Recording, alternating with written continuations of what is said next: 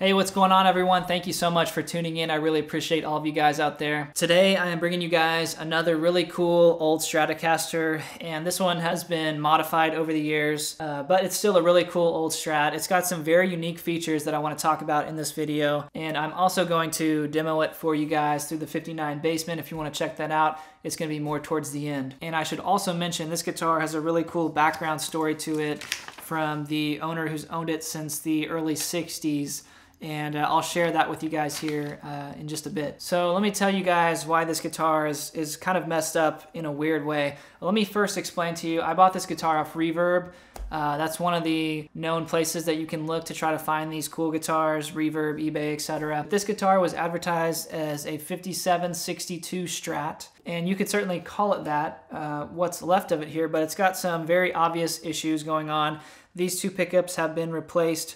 This volume knob looks to be replaced. This pick guard is not a Fender pick guard from what I can tell. Fender did not make a natural finish like this, so it's been stripped. The neck has been oversprayed. As you can see, it's kind of a orangey color. So there's certainly a lot of good bones here to build a really nice guitar off of. And I can tell you that it plays actually really good. It's got jumbos on it, and it sounds very cool. It has a very unique sound. One other weird thing about this guitar, there's like strap buttons all over. As you can see, there's one here. I don't know exactly how that worked. There's a hole here from a strap button. There's a hole here, and there's also a hole up here for a strap button. I don't know why that is, but somebody had a field day with strap buttons on this guitar. And if you guys notice here on the pick guard, it has this really crazy wear pattern. I've never seen anything like this on a pick guard before. If you look at my 59 back here, it may be hard to see in the video, but there is a discoloration area right here where you would be picking, you know, and it wears through the top layer of the pick guard into the black. And that's exactly what has happened here, all the way down into the wood, which I've never seen. I don't know how this happened, but it's this super smooth wear pattern and these very strange looking lines that go through it. So let me talk to you guys about some of the very rare features on this guitar. Part of the reason why I ended up buying it despite all the issues. The most obvious thing, if you will look here, this guitar has a very figured grain to it. And this is something that most of the time you only find on a ash body Stratocaster. If you guys remember the Kaye build that I did, everything was wrong with this guitar. It was refinished, but we found out it wasn't ash body. We found out that it was blonde. This is the same type of wood. So this is ash. You could get this on the early Stratocasters 54 to 56. Beyond that, you had to order a blonde Stratocaster to get ash. That leads me to believe that this possibly was once an old blonde Strat, or it was made pre-56. So if you look at the serial number on the neck plate here, it's in the 21,000 range.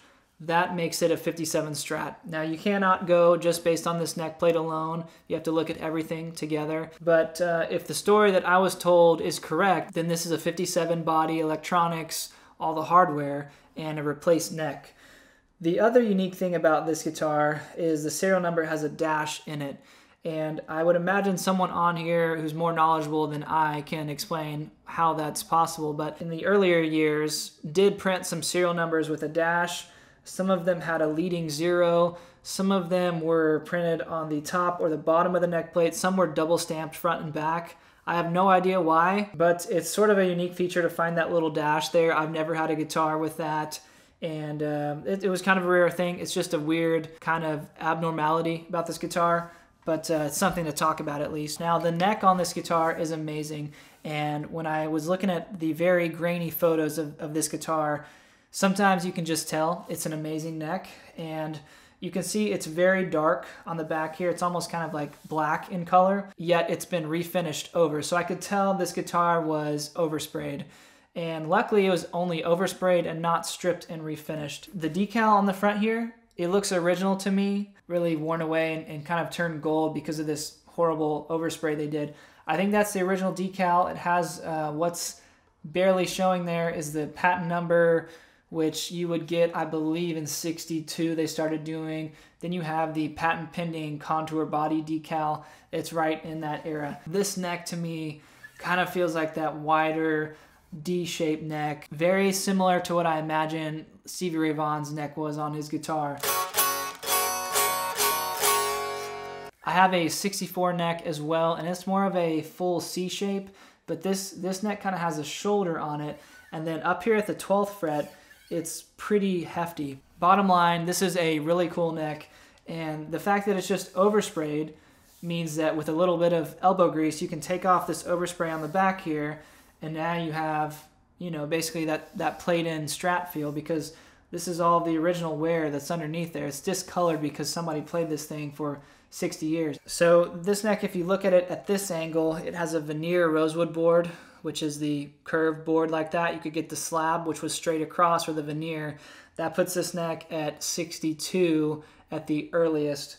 From what I remember, this is a 62 neck. It has a neck stamp, which we'll check out in a later video. And we'll take this guitar apart too and see if we can find a body date, see if we can confirm that it was originally blonde. I know it's crazy that I would have found 2 blonde guitars in the past 6 months because they are extremely rare.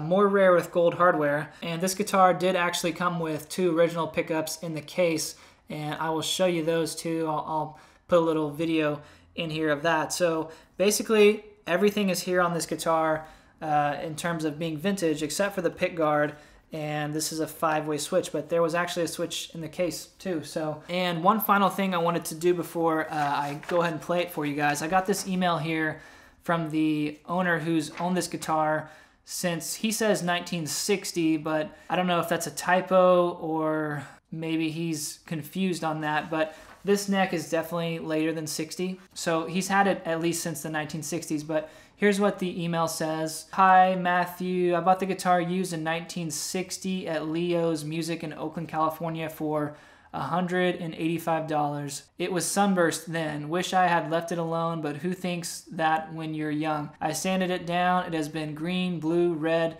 before I sanded it down again to the natural.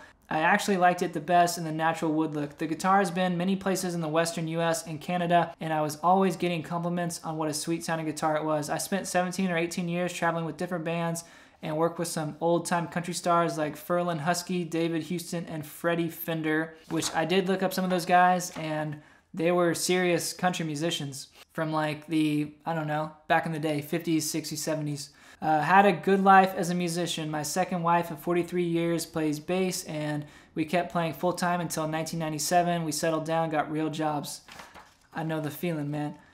I am retiring this year at 75 years old, but still plays a duo with computer backing tracks on occasion. I hope this guitar makes somebody as happy and proud as I have been and is kept in service for many more years. I should have put new strings on it when I sent it to you. Makes a world of difference, but I wasn't thinking. Enjoy the guitar and treat it well. It has been a good servant for many years. Best regards, Dave. So that is something really special to have from the gentleman who's owned this guitar for almost 60 years. You don't always get a cool story like this with a guitar, but it just makes it that more special. It makes a connection between you and the people that have played this instrument. It's been all around the country, apparently played with these old country guys. It's part of the story of this guitar, and most of the time these stories are just lost. Most likely this is probably a 2-owner guitar. At the time that he bought this guitar, it was only 3, 4, 5 years old, and it should have come with a maple neck, as this guitar has, but you know, they would warp, they would wear out. The nitro on those maple necks was extremely thin, so next thing you knew, it was totally played out. They looked, you know, ugly back in the day. People wanted a nice new guitar. Anyways, super cool story. I'm going to open this guitar maybe later in the week. And then, you know, if you guys want to leave me a comment and let me know what I should do with it. But there's some things that I'd like to do to this guitar. Strip the overspray off the back, because probably nobody else will take the time to do that. So I would like to do that and get this neck playing right. Maybe do a crown on the frets.